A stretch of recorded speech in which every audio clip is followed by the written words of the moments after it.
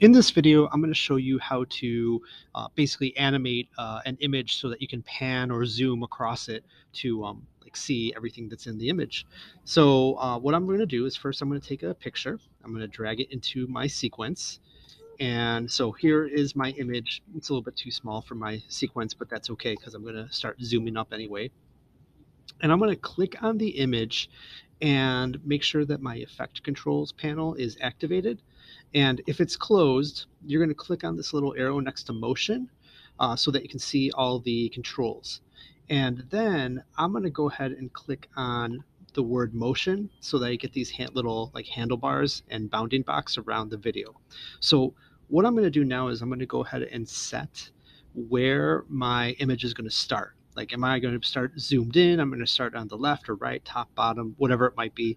I'm actually going to go ahead and enlarge my image.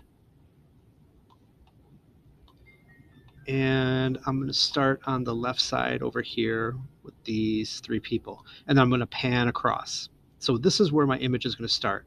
And now I need to tell Premiere where to start moving. So I'm going to take my current time indicator down here, and notice that when I move it down here in the sequence, it also moves up here in this little timeline next to the effect controls. It's because these are exactly the same. It's just showing me the different effects that'll be applied.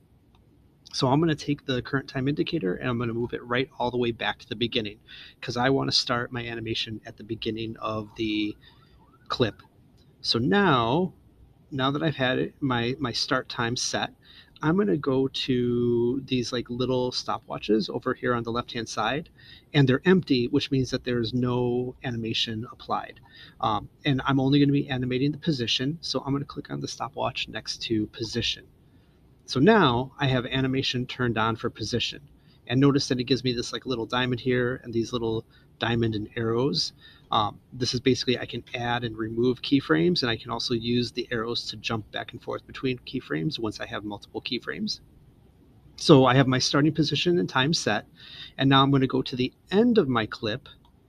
And one little tip is that for some reason when you go to the end of a clip, it actually shows you like the frame right past the clip, which is just black. So I can't see like what's going on with my clip. So I'm actually going to use my left arrow on my keyboard to jump back one frame. So now I can see what's going on with my video clip.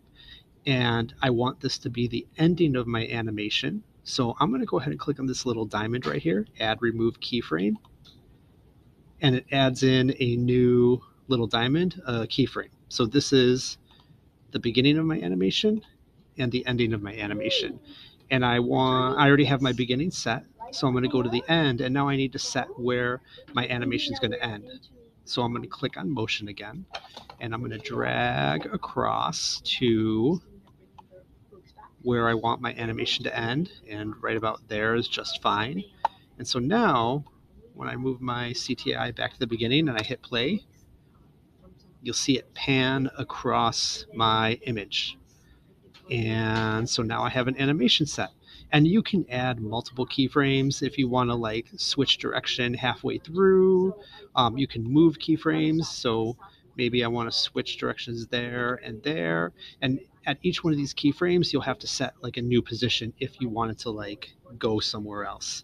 And you can also remove keyframes by jumping to each keyframe and then clicking on the little diamond. It makes it disappear. So this is basic animation. If you need any help with this, let me know. You can do a lot of fun and interesting stuff with it, but it can also get really, really messy and kind of out of control. So let me know if you need any help.